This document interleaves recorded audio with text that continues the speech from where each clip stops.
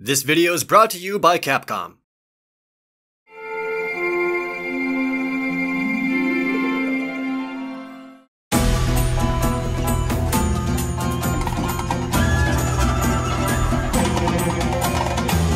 Did you know? Plans to create Monster Hunter Generations emerged while Monster Hunter 4 was still being made. The team saw that Monster Hunter's 10th anniversary was approaching and decided to create a new game that celebrated the best of the series. This is the reason so many classic maps and monsters were brought back for Generations. Because of these festive origins, the game was known as Festa during its production. With this festival theme in mind, the titles Monster Hunter Tribute and Monster Hunter Unity were considered for the game's title in the West. Monster Hunter Generations' Japanese title is Monster Hunter Cross.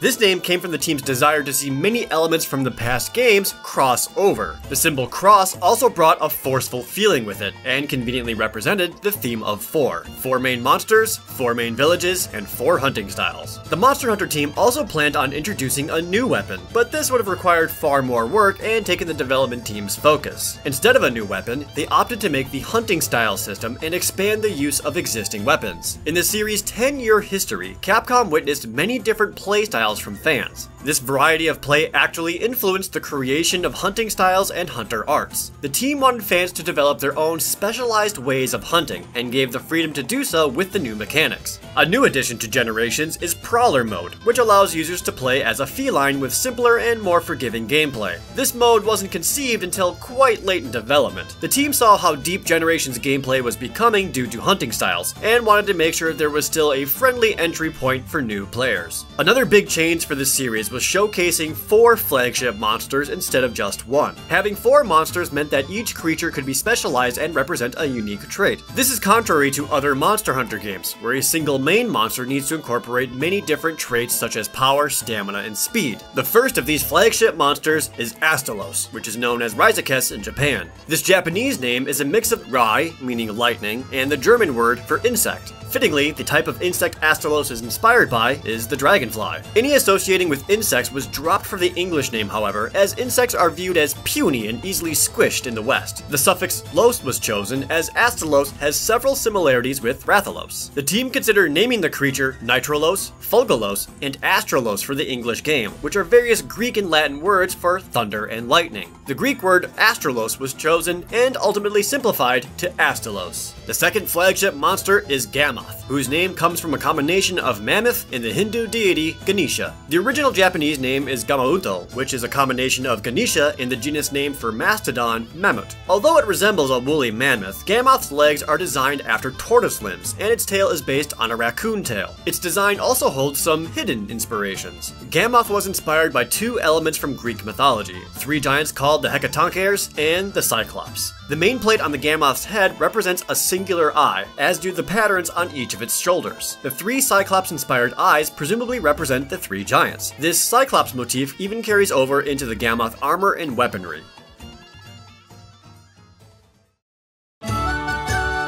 Generations' 3rd flagship monster is Mizusune. This creature's Japanese name is Tamamisune, which is derived from several Japanese words. This includes bubble, snake, a mythological fox spirit named Tamamonome, and an honorific title used in Shintoism. English translators wanted to preserve the monster's Japanese theme, but were afraid a direct translation would be hard to pronounce. They eventually settled on naming the monster after the Japanese words for water and fox. Mizusune was actually planned to appear in Monster Hunter Portable 3rd on the PSP, but it was set aside in favor of Zinogre. The team built upon this unused design and brought it back for Generations. Something similar happened with the Tigrex, which was meant to appear in the very first Monster Hunter game. Originally, the team wanted to create a winged T-Rex-like monster. It was planned to have wings that weren't fully formed, unlike the series' other flying wyverns. This design later became the Tigrex. The final flagship monster is Glavenus. Glavenus was designed to function as a land-based Rathalos, and was meant to resemble a flame. The monster's Japanese name is Dinoboruto, coming from the Japanese words for Nova and Halberd, as well as dinosaur. Localizers felt that Dino was a little too obvious, and replaced it with a subtle us suffix from Saurus.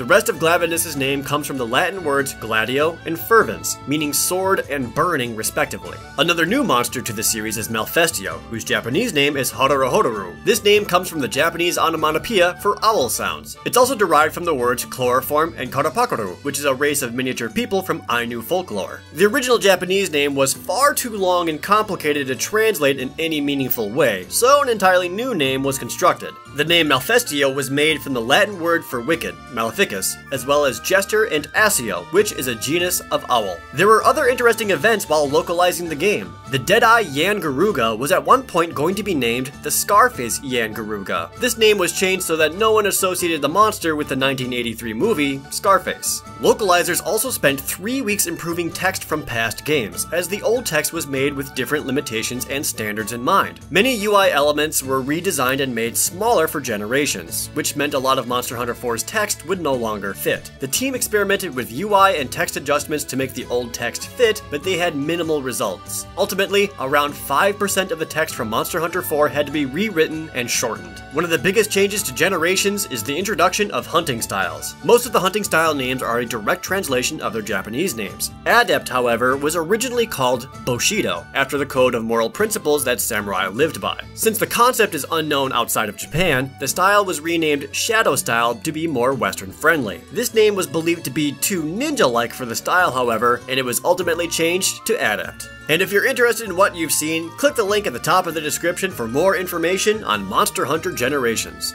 Don't forget to subscribe, and if you like this video, give it a like. And if you're in the mood for some more Monster Hunter Generation action, I've been playing it a bunch over on my gameplay channel, ProJared Plays. Be sure to check that out too. And you can subscribe over there. Just saying.